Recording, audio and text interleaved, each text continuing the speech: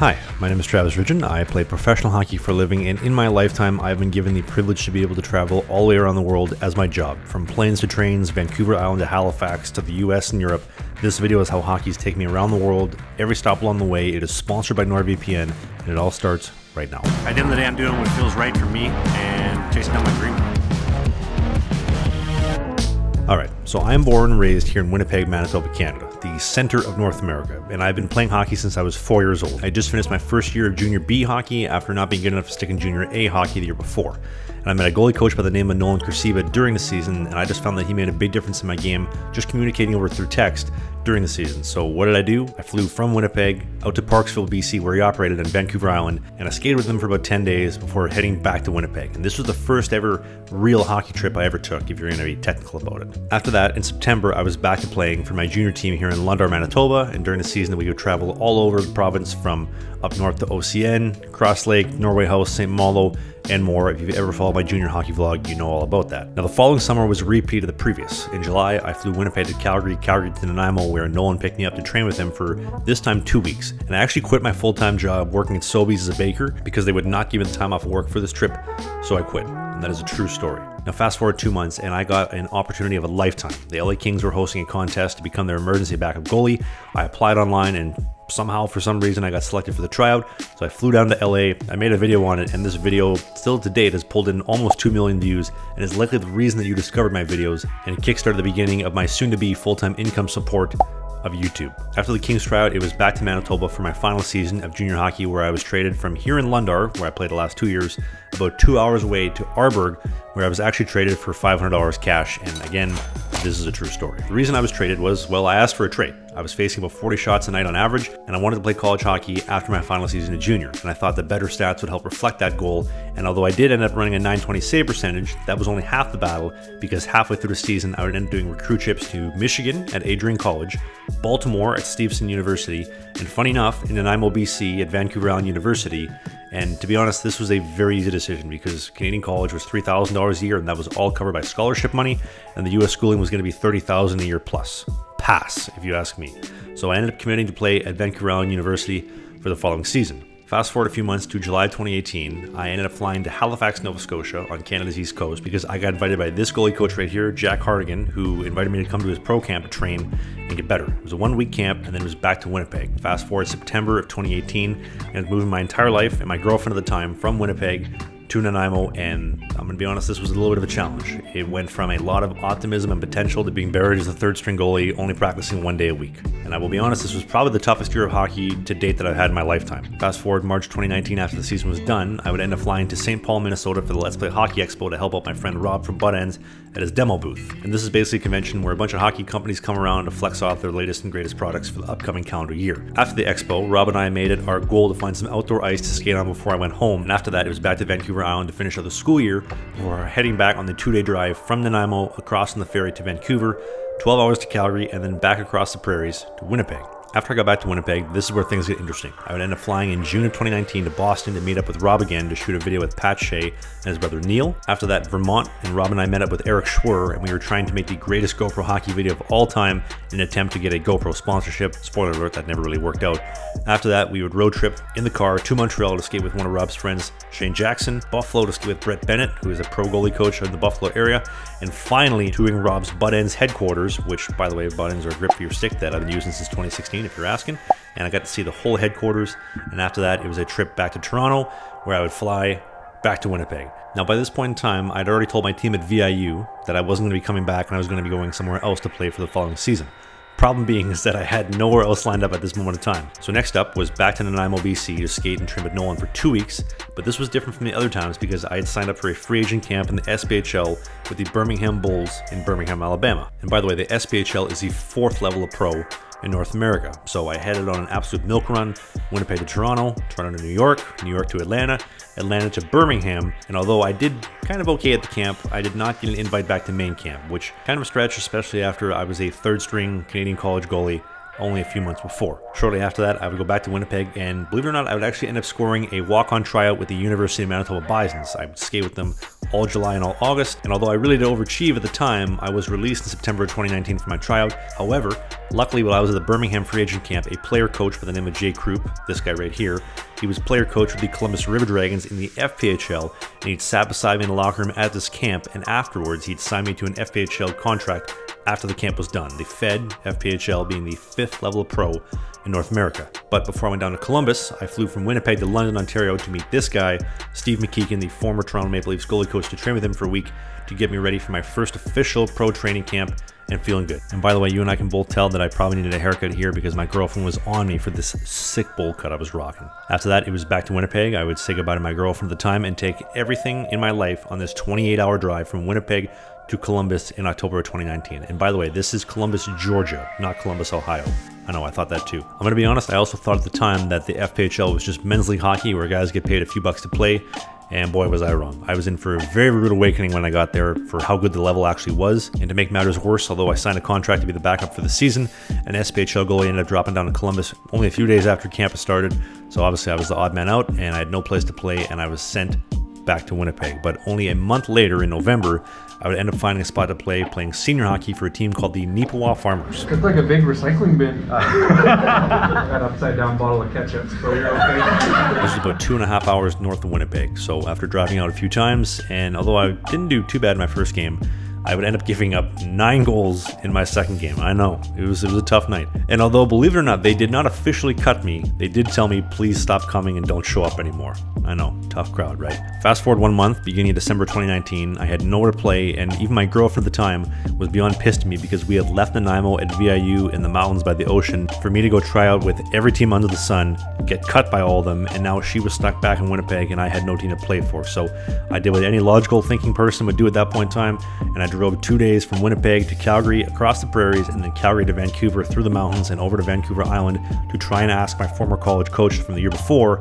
for a second chance. And Steve Paul was having none of it. My attitude problems and mistakes of the past, I guess, were too much for him, and understandably so. He wasn't having any of it. So yep, you guessed it, it was a very long, lonely 2-day drive back to Winnipeg. However, only a few days after I got back home, I actually ended up scoring a recruit trip with Briercrest College just outside of Regina in Caronport, Saskatchewan. Now, this was a 3-day trip that really didn't result in a commitment or any real answers outside of, hey, come check out the campus and apply for school.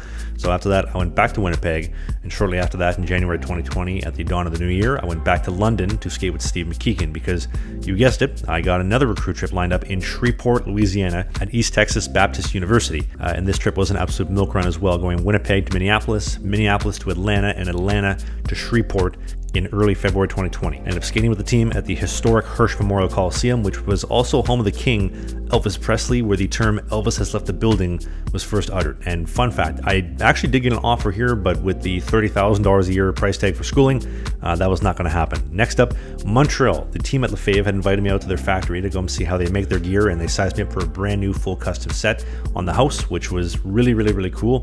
From then, I flew to West Palm, and by the way, this was still in February 2022, and this was again to skate with Steve McKeegan while he was out in Florida training a client. Now, remember Rob from Butt Ends?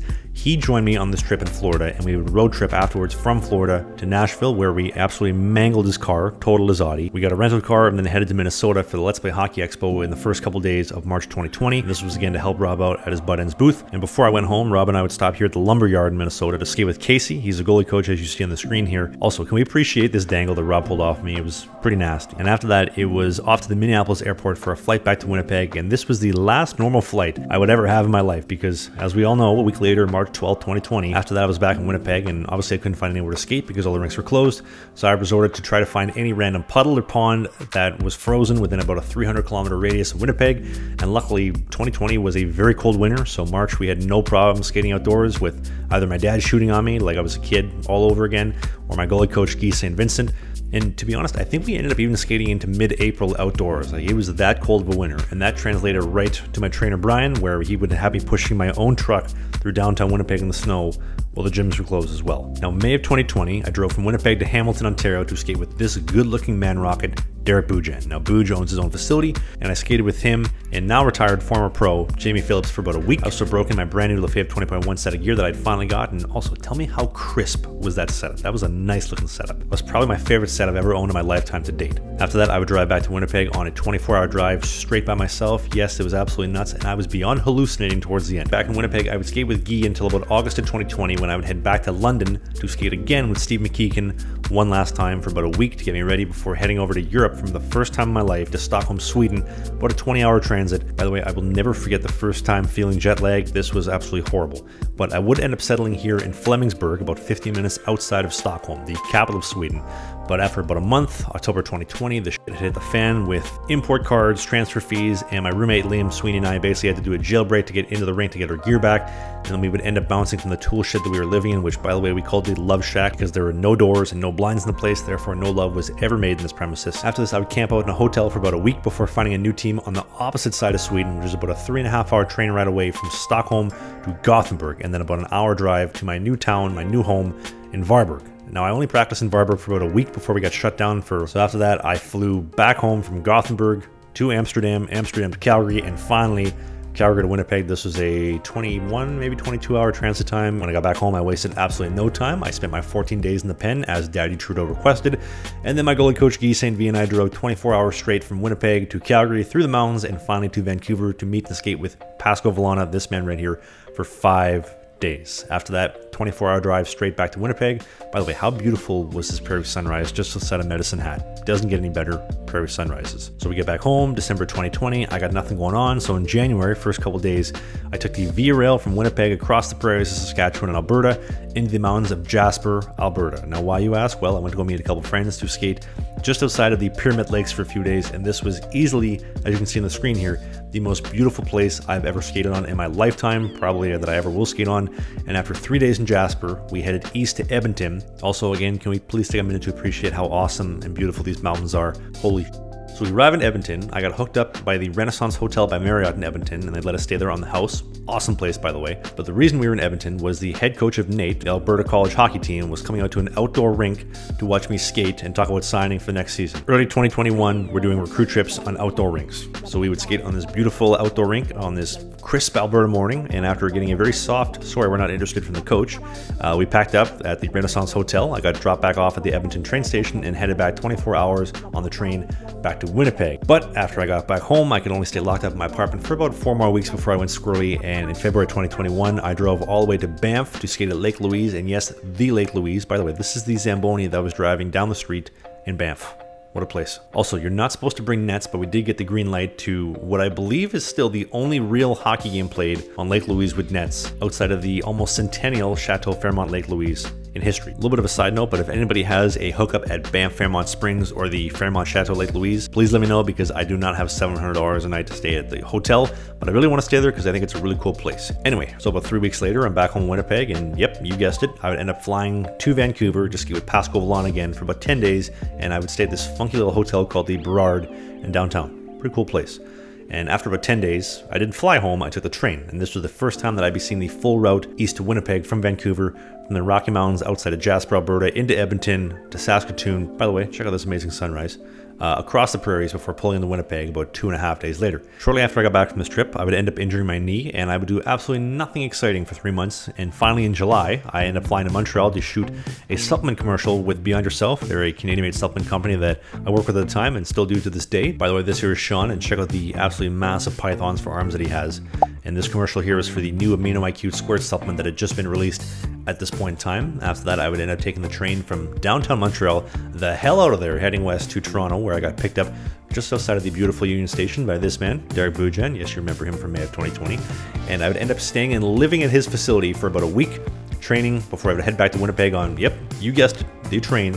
36 hours from here at Toronto Union Station back to Winnipeg, where I would spend 3 weeks at home before leaving for the season, and I would take the train on August 2nd from Winnipeg to Vancouver, 2.5 days in summer. And I gotta say, the mountains were so cool in the winter, but in the summertime, something special. And I would arrive in Vancouver to skate with Pascal Villana again for 2.5 weeks before heading to the Vancouver airport on August 23rd. By the way, this here is Coach Brad, Pascal's assistant, where I would fly from Vancouver 10 hours over to Amsterdam to Gothenburg, Sweden, where I would get picked up and driven back to Varberg, the same team that I finished with before we got shut down. And I would end up playing here until December, when I would fly Gothenburg to Oslo to Haugesund, Norway, where I would be on a pro trial with the Haugesund Seagulls in the Norway 2 Pro League. Now, as you could probably imagine, this lasted all of 5 days because we got shut down for the you-know-what, and the team would end up folding shortly after that later on in the season.